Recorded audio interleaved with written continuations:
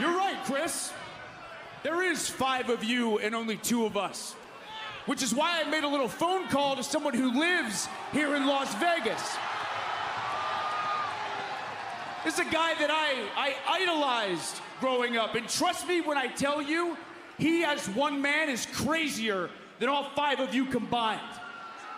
Who's crazier than the Jericho Appreciation Society? Homicidal. Suicidal. Oh, no. Genocidal. No way. His name is Sabu. What the? What? Talk about reinforcements. I know that guy. You've been in a war or 50 with that man. Holy cow, I got goosebumps. And Chris Jericho, he knows Sabu very, very well. He knows Sabu's history. He's been in the ring with Sabu. He sure has. Sabu is one of the pure toughest men you're ever going to deal with. I'm telling you, you put it through hell, he keeps coming back. Jericho's shocked. I'm shocked.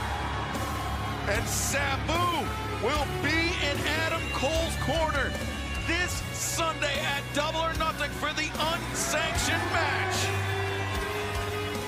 Talk about an equalizer. Sabu's a highly...